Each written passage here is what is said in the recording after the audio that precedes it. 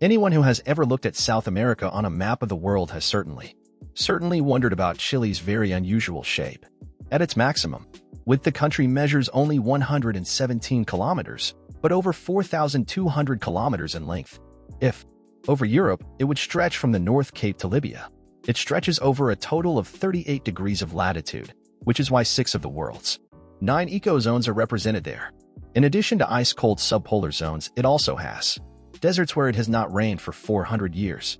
Chile is also a pretty extraordinary country in other respects.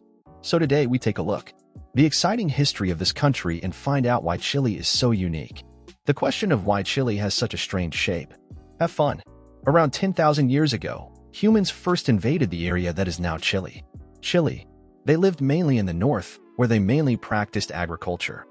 Spread as far south as Patagonia, where the immigrants lived mainly from fishing.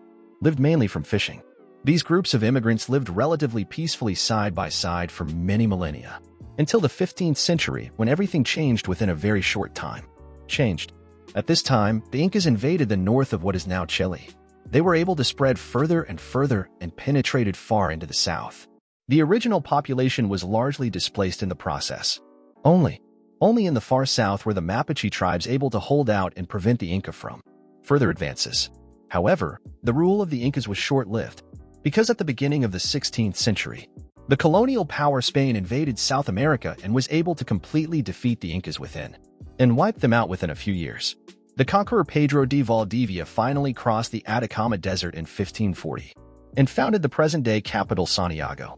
Chile then became part of the Viceroyalty of Peru, and the mining of raw materials, especially gold and silver, began, making the silver, which made the Spaniards incredibly rich. However, the Mapuche in the far south of the country remained steadfast and repeatedly won victories against the seemingly overpowering colonial power. They knew the territory very well, and the Spaniards found it very difficult in this harsh and cold area. Even though the Spanish often depicted their colonial empire in maps of the time often extended as far south as Patagonia, they were never really conquered the territory. As a result, the Mapuche remained the only people in Latin America to assert themselves against the European colonial powers. They survived the entire colonial period and still exist today as an ethnic group in Chile. In the course of time, there were repeated independence movements in Chile that demanded independence from Spain. However, this only became a reality at the beginning of the 19th century. Spain's power in Europe had long since passed its zenith, and in 1808 Napoleon finally occupied the whole of Spain. Many provinces of the Spanish colonial empire took advantage of this opportunity and established their own governments, which stood up for independence. This was also the case in Chile. However, a few years later, the Spanish king returned to the throne and wanted to reconquer all the renegade provinces by force. The Chileans had organized themselves well in the meantime and had even formed their own army of freedom fighters. There were several battles in which the Chileans were able to prevail, and even though the Spanish king sent more and more soldiers, he was also defeated in the decisive battle near the capital, in Chile became a formally independent state in 1818. But at that time, Chile did not yet have the extraordinary dimensions that it has today. It only comprised the middle third of today's landmass. It was only towards the end of the 19th century that it was able to gain the land area. The so-called saltpetre war broke out in the north. At the time, Bolivia introduced a saltpetre tax for Chilean companies, thereby violating existing treaties.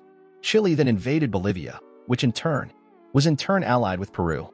However, Chile was able to defeat both opponents and annex large areas of both states in the subsequent peace treaty. Bolivia was thus completely cut off from the sea.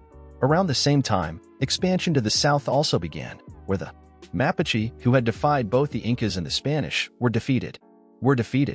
Argentina and Chile then divided the southern tip of South America between them, among themselves. So Chile grew incredibly in length, but never in width. The reason for this is a geographical barrier, the Andes.